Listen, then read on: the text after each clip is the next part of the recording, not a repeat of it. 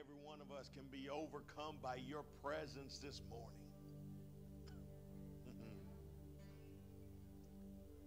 Because we know your presence pushes away every bit of darkness,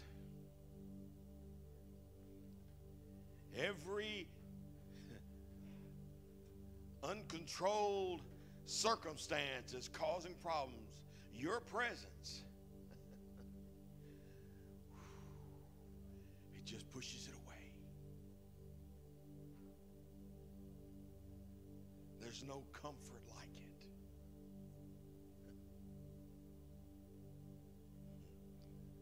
And Lord, I just love the taste.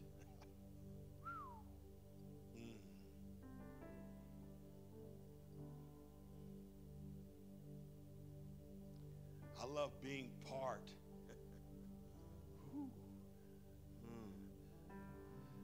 of you receiving glory. Lord, we give all the glory to you, but it is so awesome to be able to be part of that.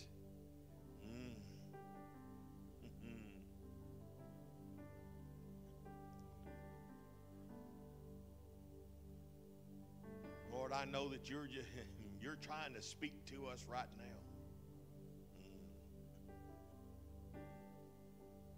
Lord, sometimes we think that it has to be the message, it has to be your word, but Lord, we know that the Holy Spirit can speak, and I just feel that right now you're trying to speak to somebody. You're trying to get their attention. He's saying, I'm right here.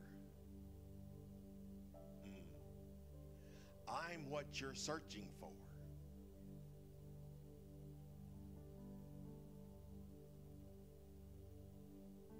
I'm what you're searching for.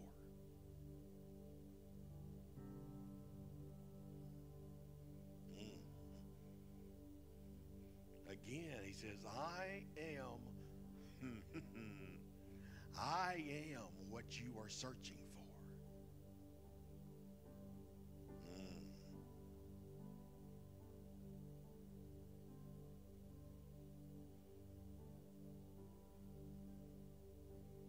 Oh, you're worthy, Lord.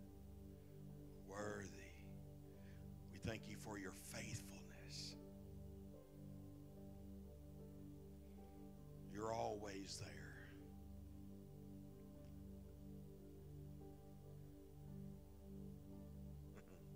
You always have been there. And you never fail us. Thank you, Lord. Thank you, Lord. As the psalm says, let us be like the tree that is planted by streams of water, so that it can yield its fruit in its season. Lord, I believe it is a season for the church to yield its fruit. And the great thing about it is its leaf does not wither. Its leaf does not wither.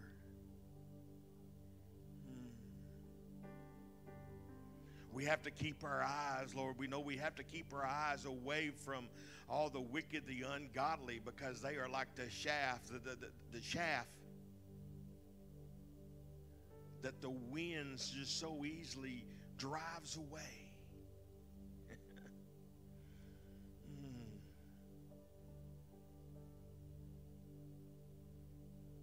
For the wicked, the ungodly will not stand in the judgment, nor sinners in the congregation of the righteous.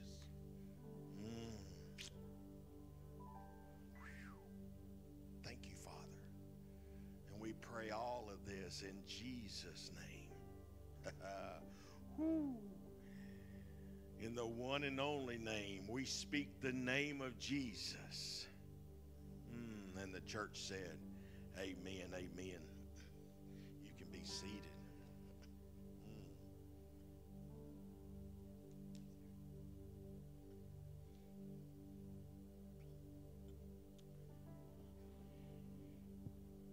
Take your Bibles this morning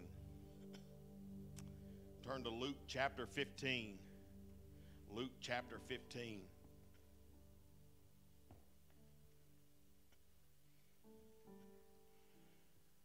I think I'm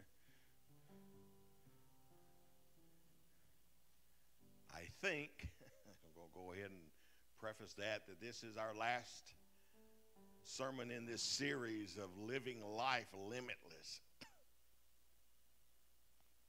And I hope during this series it's something that God has spoke to you about, something that you may be limiting your life with. And of course, today we're finishing up, I think, purposeless to purposeful. Purposeless to purposeful. If you probably remember back in the early 2000s, Rick Warren came out with this famous book and study, and I know it's still used today, called The Purpose-Driven Life. And there's a statement that he makes in there that is just awesome. It says, the purpose of your life is far greater than your own personal fulfillment. It's far greater than your peace of mind or even your happiness. Wow. It's far greater than your family, your career, or even your wildest dreams and ambitions. Now listen. If you want to know why you are placed on this planet, you must begin with God. Everybody say that with me. You must begin with God. You were born by His purpose and for His purpose. Purposeless to purposeful. How many of you at some point in time, it may be even right now, but how many of you have ever felt purposeless? There's even days that I feel purposeless. And I believe it is time for us to go from purposeless to purposeful. So let's stand for the reading of God's Word. Luke chapter 15. We're going to begin at verse 11 and read all the way to the end. Might find it kind of unusual using the parable of the lost son for this, but I think it fits and it teaches us so much. So beginning in verse 11, he also said, this is Jesus talking, a man had two sons. The younger of them said to his father, Father, give me the share of the estate I have coming to me. So basically he's saying, you ain't dead yet, but still, go ahead and give me what's coming to me. So he distributed the assets to them. Not many days later, the younger son gathered together all he had, and he traveled to a distant country where he squandered his estate in foolish living.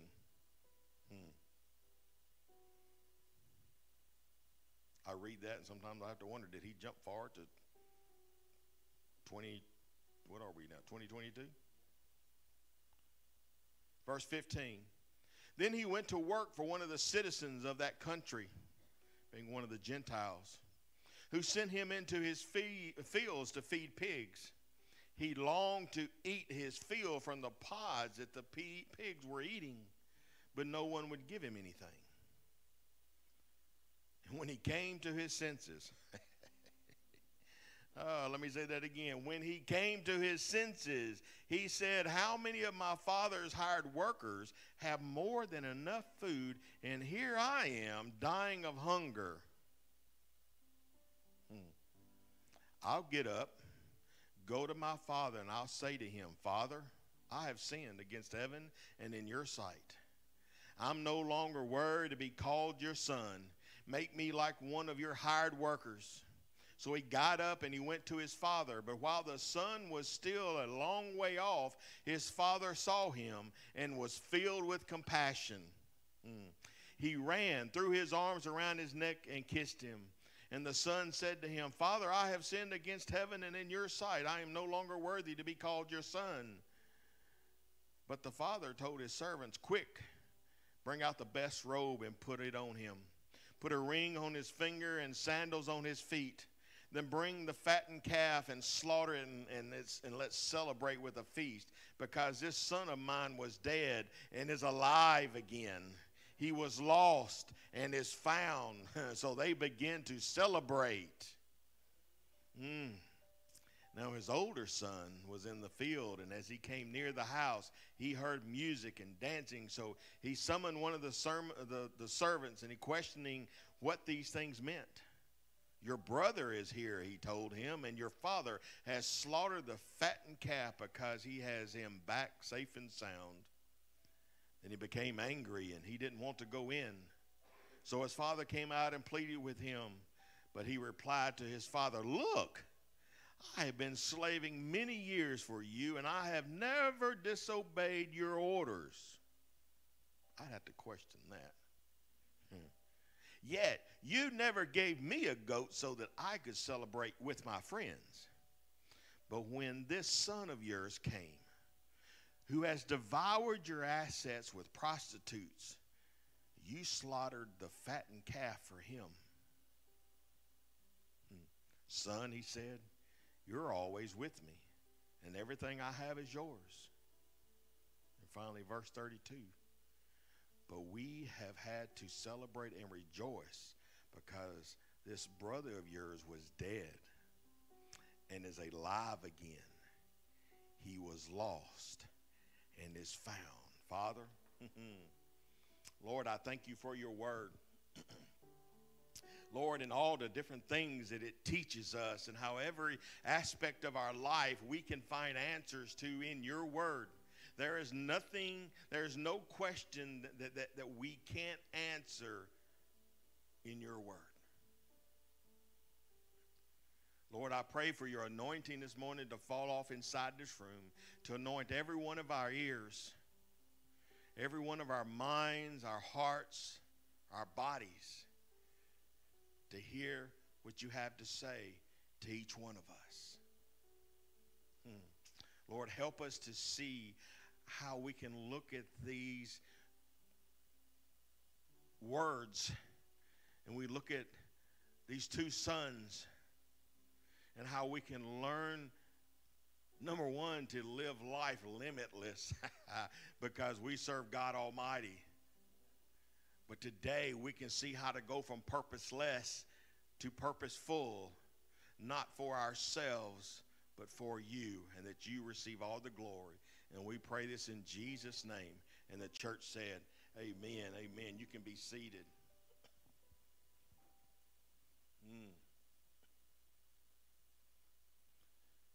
How many of you have ever asked the question,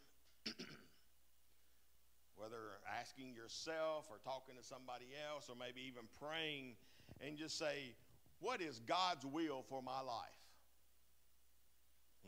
No, I have. Multiple times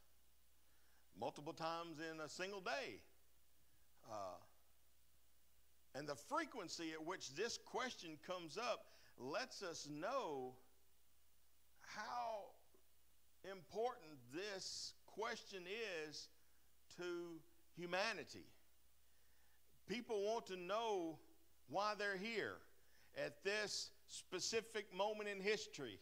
How many of you ever thought, man, I should have been born back then?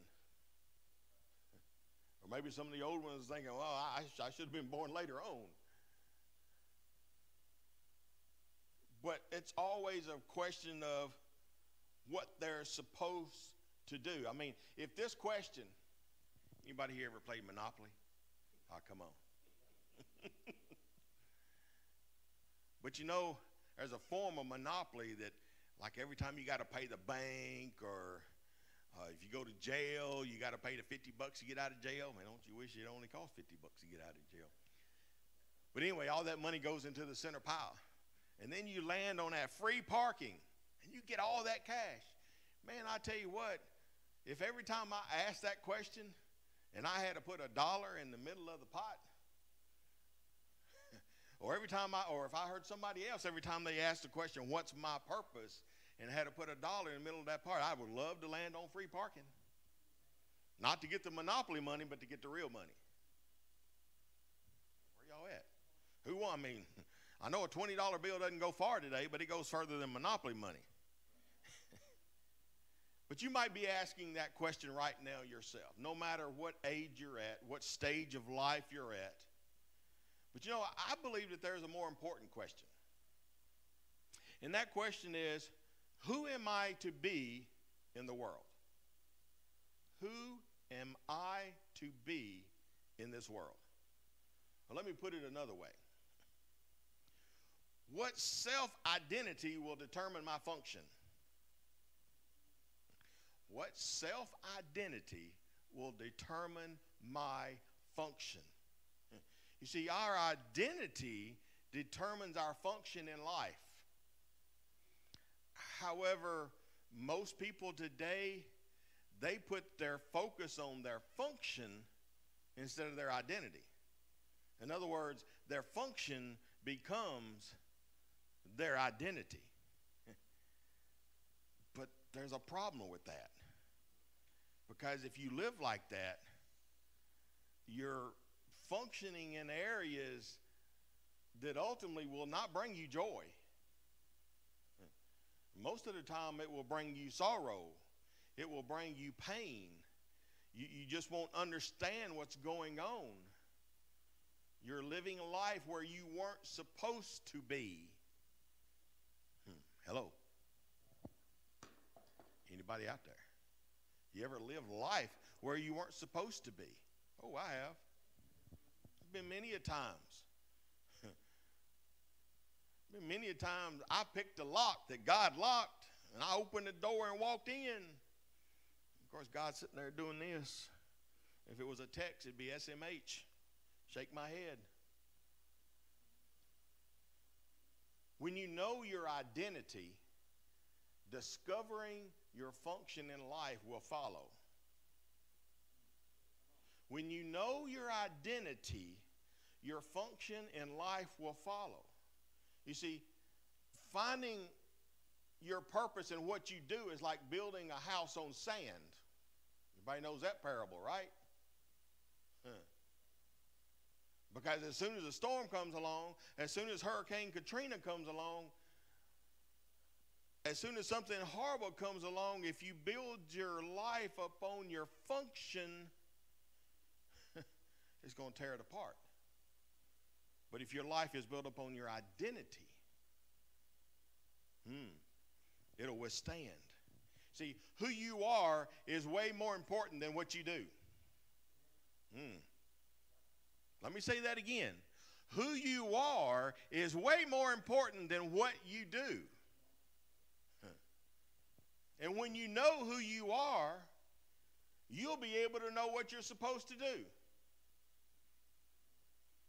So that question of what is God's will for my life, if you know your identity, then you will know your purpose in life. But the problem is, if we try to develop our identity without God, we end up discovering them through possessions. We end up developing them through people, through popularity. It's kind of like putting an expensive suit on a dead man in the casket. You're like, well, what do you mean? Well, if the man died and all he ever wore was blue jeans and a t-shirt, and you go buy an expensive suit and put on him, come on, it's a funeral. My point is, millions of people exist in a living funeral because they have neglected to discover their identities. They're trying to live somebody else's identity, or they're living identity according to their function, and they're walking around and they are not joyful. How many of you have ever walked around identifying with your function and you were not happy? You did not have joy. Oh, you might have a little joy here and a little joy there, but it was a constant battle. You almost had to dig up that joy, and you were doing it on your own. people out there that says, yeah, I've got my dream job. There's people out there that say that that I've married the spouse of my fantasies, but joy is nowhere to be found. We say, well, if I could just make more money, I would be happy. Man, if I could marry this person, I would be happy. Man, if I could just get this promotion, I would just be so happy. Before we know it, we've lived a life of, if I could only fill in the blank, then I'd be happy. But the problem is you would never find joy. Well, I'm here this morning to tell you it is time for us to move beyond purposeless. And to do that, the first thing we need to do, we need to let Jesus shape our identity. If we identify and our character is shaped by Jesus, then his thoughts become our thoughts. His character becomes our character, and his actions become our actions. But it can only happen if we allow Jesus to shape our identity. Most of the time it's us trying to shape our identity. I'm not an artist. That's Sandy's job. Me, best I could do is draw a stick man. But I'm still going to have to use an eraser. God never has to use an eraser.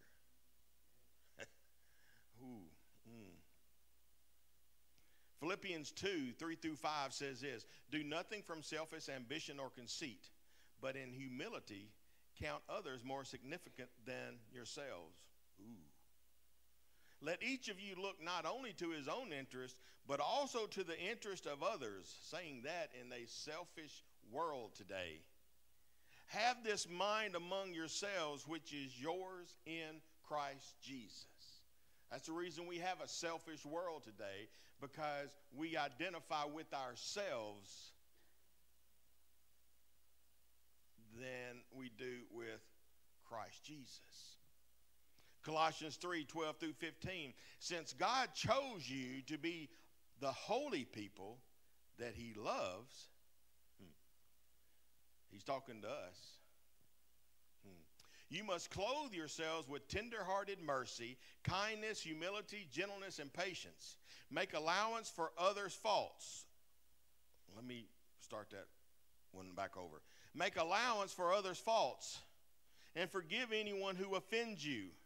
Remember, the Lord forgave you, so you must forgive others. Above all, clothe yourselves with love, which binds us all together in perfect harmony. And let the peace that comes from Christ rule in your hearts. For as members of one body, you are called to live in peace and always be thankful. Always be thankful.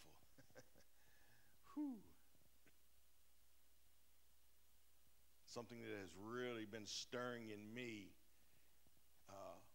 Jeremy Hallsteele, our district youth director, he posted something the other day in Instagram that just really jumped out at me. So many times, especially as pastors, he was talking to pastors, but I believe it's with everybody. So many times we get upset because of what we're not getting. Instead, we need to be thankful for what we do have.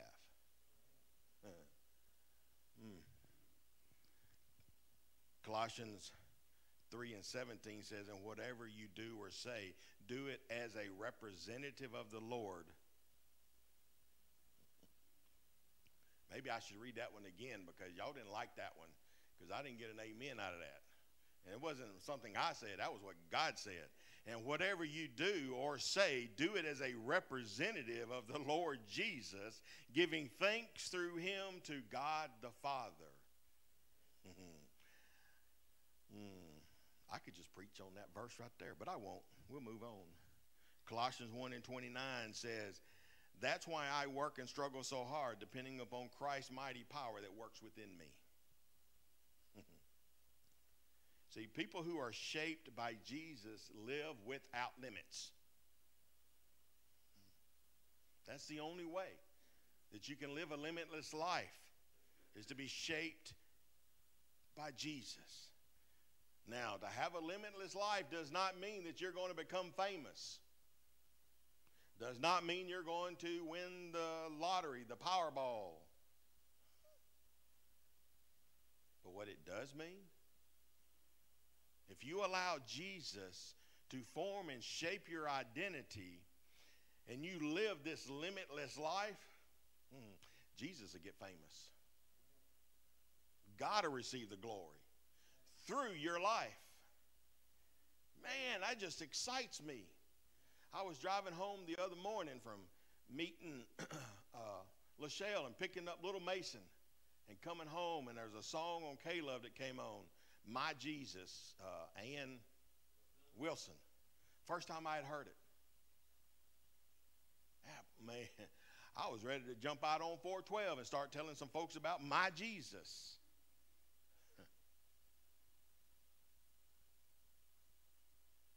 Because when that happens, when you allow Jesus to shape your identity, joy will fill your soul. Like, let me tell you about my Jesus. He is going to get the glory, but I get to be part of it. Man, I get to be part of it. And when that happens,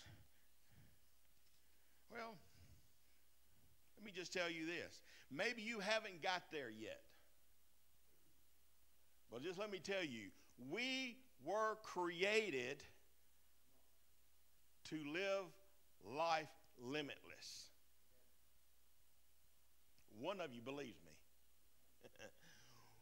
We were created. You were created, every one of us, even the ones that are outside there that don't know, they were created. We all were created to live life limitless.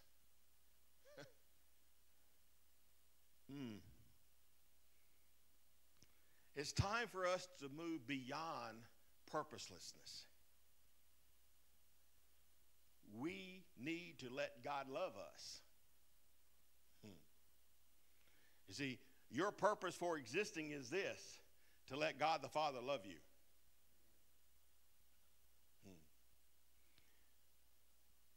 Today's world is miserable. You agree? You know why? Because they have found their purpose in living with prosperity. Material, money, people, power. Doesn't matter. Prosperity is a bunch of different things. That's where people have found it instead of being loved by the one who gives them the stuff. Because everything we have, everything this world has, was created by God, is given to us by God. Joy is found in living in our purpose, and our purpose is to let God love us. Psalm 16:11 says, you shall show me the way of life, granting me the joy of your presence and the pleasures of living with you forever.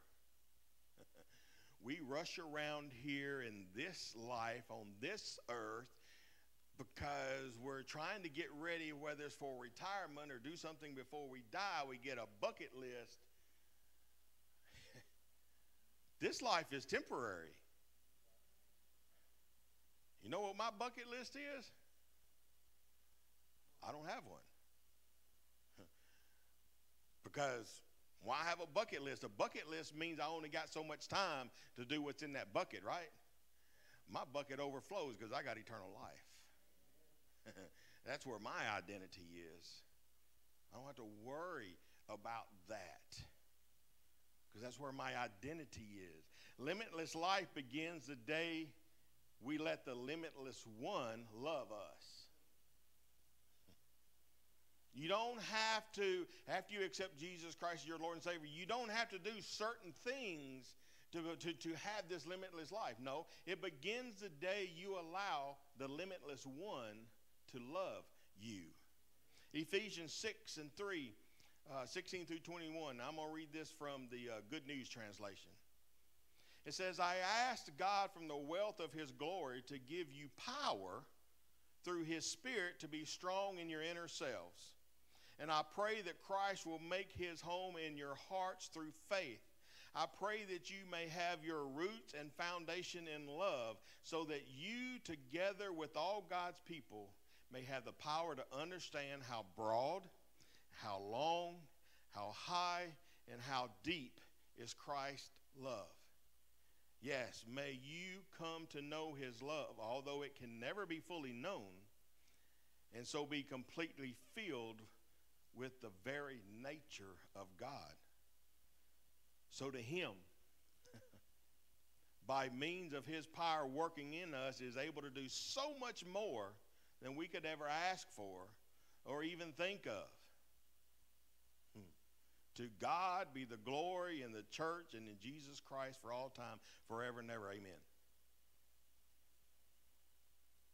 When I think about that, he can do so much more than I could ever think of. That's why my bucket overruns. Because in my finite mind, I can't even fill up my bucket. But with him, there's nothing. It just overflows. And it goes and it goes. God in Jesus wants to reveal and unleash his limitless power in and through you to do more than you ever thought possible. All for his glory, not yours. All for his glory,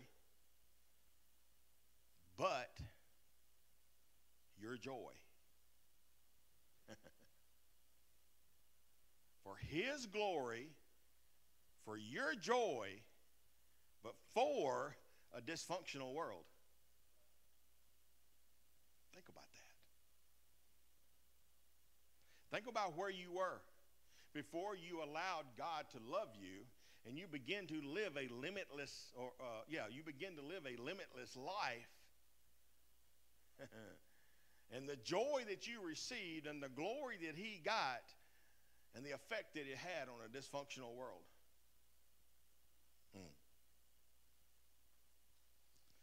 It's time for us to move beyond purposeless. We need to let God rewrite the story of our lives. Every one of us has got a story. Amen? Every one of us has got a testimony. It's time to allow God to rewrite the story that you were, the limited life that you were living. It's time to allow God to rewrite it. You know, if we look at this parable that I started off reading, it reveals the heart of God and the purpose of humanity. Here we have a father. He's got two boys, two sons. They're both living with the father. The older son, he seemed, what are you going to say? He was very religious.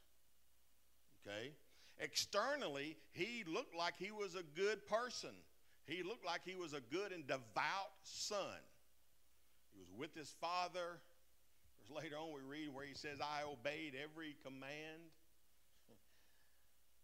How many of you, now this goes for boys and girls, ever did everything that your parents obeyed or told you to do?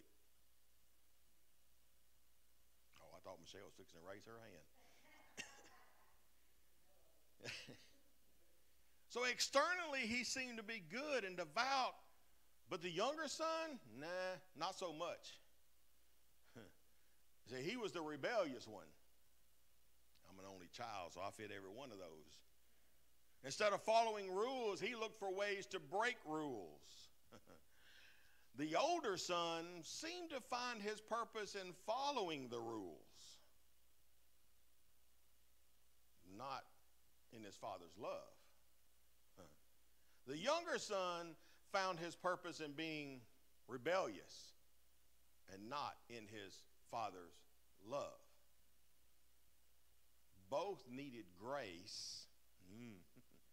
Both needed grace, and they needed to find their true purpose. So the younger son,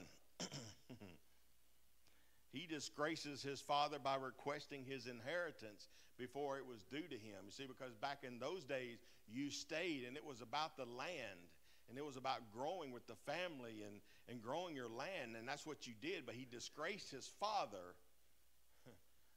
basically saying, oh, I wish you'd go ahead and die. Give me what is coming, what would be due to me, and let me go. Boy, if I'd have done that to my father, I wouldn't be standing here talking to you today. But anyway, his father loved him, loved his son so much that he did what he asked. He showed him grace. We do the same thing with God when we take our God-given talents, our God-given intellect, and our God-given circumstances, and we use them for our own glory. And our Father, our Heavenly Father, loves us so much that he shows us grace. Like the younger son that went out and squandered everything that he has. We go out and we squander everything that God has given us. The younger son, he didn't realize that he had all he ever needed in his father's house. We don't realize that we have all we ever needed with our father. He found himself in a pig pen. Ever found yourself there? He found himself rock bottom. I've watered around in the mud hole before. I've watered around in some nastiness. The younger son was spiritually bankrupt, and he was purposeless. He had no purpose. And he finally realized it. Sometimes it takes some of us longer than others. We don't know how long it was that he was in that time, but he finally realized how he had dishonored his father, how he was prideful, how he was rebellious, and how it cost him, how it hurt his father. And he knew, I've got to go back home. He even practiced his speech. He said, well, when I get home, this is what I'm going to say to my father. He practiced it. He knew exactly word for word what he was going to tell him. Look at here. A worthless person acts in a worthless way. This is what purposeless does in your life. We have all that we need in our Heavenly Father, but we do the same thing that this youngest son did. The next thing in the parable, is what the father does. And I just want to reread this, verse 20. So he got up and he went to his father. But while the son was still a long way off, the father saw him. So the father was looking for him. He didn't just write him off. He's sitting there, and every day he was watching for him. And he's seen him. He's seen him before the son seen him. And he didn't just wait. Here he comes. I knew he'd be back. The father had compassion on him, and he ran to him.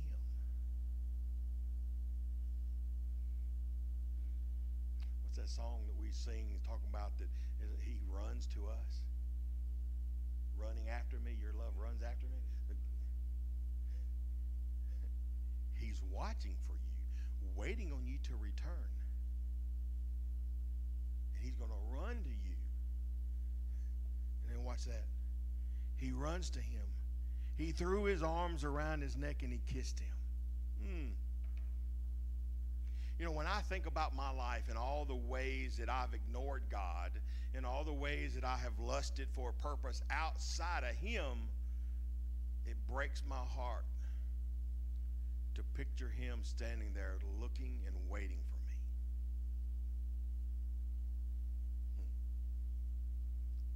Having compassion in his heart, watching and waiting for me to return. So we see the Father, he runs toward his Son, he embraces him with grace and love, just as he was meant to be embraced and kissed by his Father. Our purpose is to be embraced and kissed by our Heavenly Father. In the next verse, we see the Father put on a robe, put a robe on his Son. He calls for this fine robe to be put on his Son, and a ring on his hand, and shoes on his feet. Well, those aren't just things, okay? The robe is a sign of honor.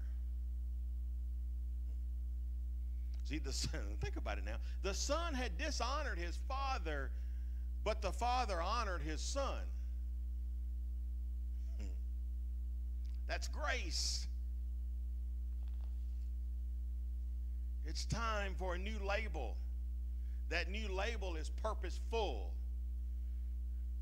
No more purposeless, purposeful. So let me give you some ways to discover your life's true purpose. Number one, know that you wear God's robe of honor.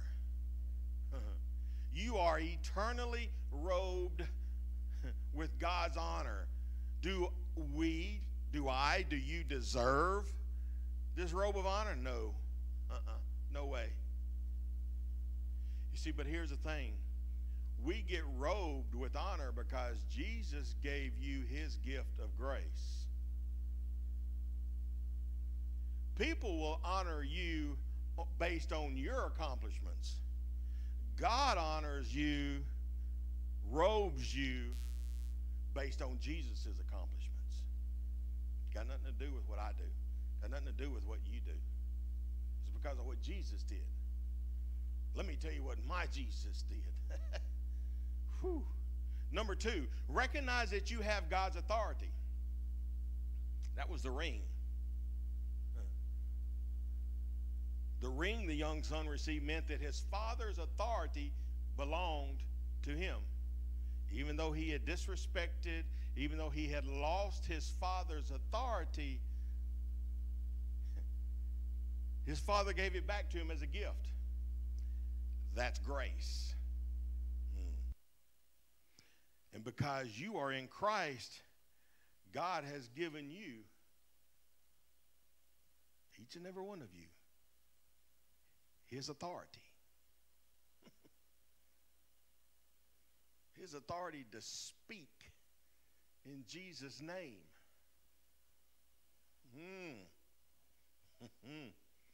To speak things in Jesus' name, and they Number three, know that you are God's child and not a hired servant. See, the gift of the shoes meant he was a son, not a hired servant. The Father was saying, you will always be my son. Even though you slip and fall, you will always be my child. Let me put it to you that way. Each and every one of you. You will always, God is saying, you will always be my child. No matter what. Man, because, you got angry and it caused you to sin. As long as you turn back to him. Remember, God's watching. He's waiting. He has compassion. You will always be his son. Despite the betrayal, despite sin, despite disrespect, despite shame, the Father threw this huge party and celebrated his return. That's grace. Man, when somebody comes to know Jesus Christ as their Lord and Savior, we should have a party. We all love to eat. Amen? Man, I can't believe that more of y'all didn't say amen on that, because I've seen every one of you back there eating before. This is a tough group this morning. Number 4, the final one. Know that God celebrates you. Even when you think nobody else is celebrating you, God celebrates you. See, you are God's child, and he celebrates you because you are his child. He celebrates you because you are in his son, Jesus, not because of your accomplishments. Because every one of you is like me. I fall short. I fail many times. But because of Jesus' accomplishments. Therefore, we are forever loved by God. Remember that speech that the son practiced? I imagine the whole time he went, he practiced and practiced it. I mean, he had it down pat. He knew exactly what he was going to say. You notice the father totally ignored it. I don't know if you ever thought about that or not. When you read that scripture, the father totally ignored what he said. Basically, the parable tells us that access to God is not found through religion, but through his grace. Shannon, you want to come on up, please, sir? Before we close, though, we can't leave out the angry older brother. See, because a lot of times we fit in that. See, because sadly, he was just as far away from his father as the younger rebellious one was. A lot of times we inside the church, we look at the ones out there and we think, man, they are so far away from God. And we're sitting up here, we're just like the angry older brother. Especially when God goes out there and does something.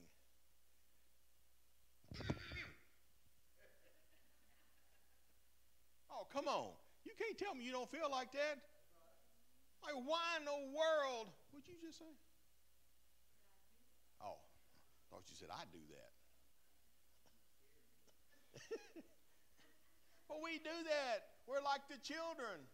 Why did he get it? Do you not see what I did? God.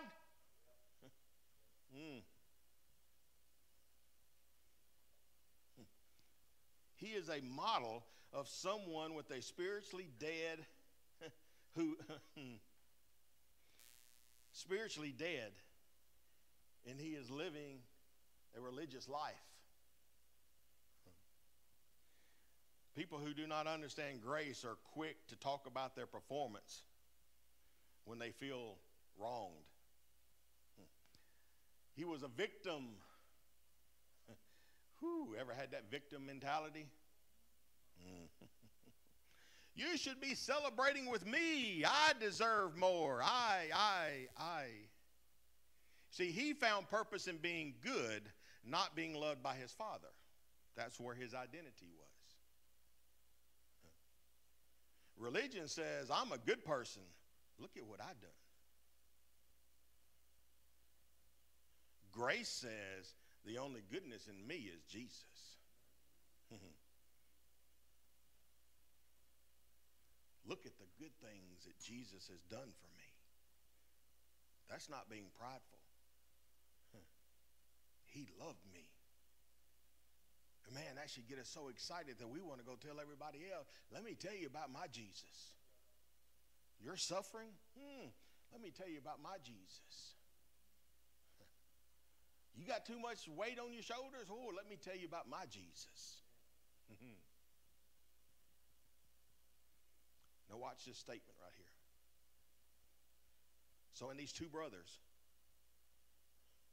one found his purpose, the other one missed his purpose. One found his purpose, the other one missed his purpose. Tragically, many people who follow Jesus live limitless lives, just like the older brother. I don't know about you, but I don't want to live a limitless life. I want to live a limit-full life. Said that wrong. A limitlessness. I could tell Sandy was giving me a look. Both sons had abandoned their father's love, but also their purpose for their lives, but in different ways. Some of us in here,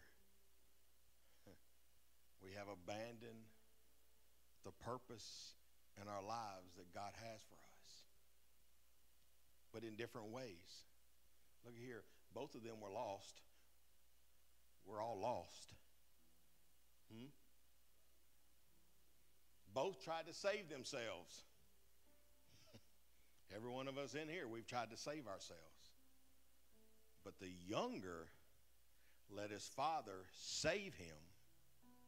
The younger let his father restore him to his purpose.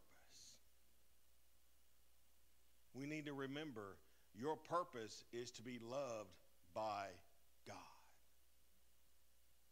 We need to remember to build our life on something that is solid. On Christ, the solid rock I stand. We need to build our life on something immovable. We need to build our life on something unchanging. And all that is God the Father. It's time to go from purposeless to purposeful. Let me get everybody to stand.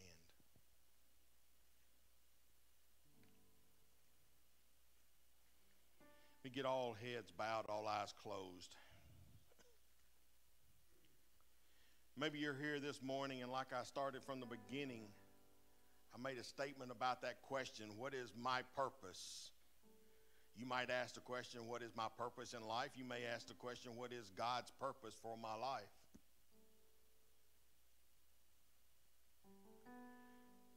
Maybe you're asking that question now, or you've asked it in the past.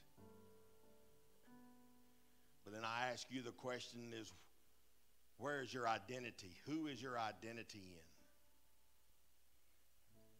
in? Is your identity in what you function? Is your identity in God, or is it in yourself, or is it in your family? I can honestly admit at one time my identity was in my family.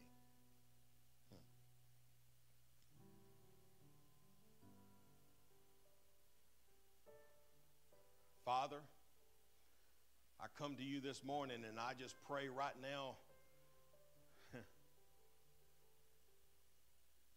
that you would speak to each and every one of us. And that if there's anyone here this morning that is searching for their identity and they have never found their identity in you, that this morning would be the morning that they find you and they identify with you.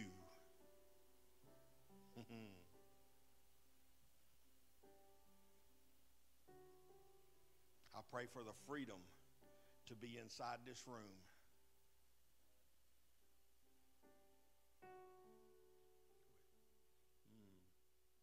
These altars are open. If you're ready for that purposeful life,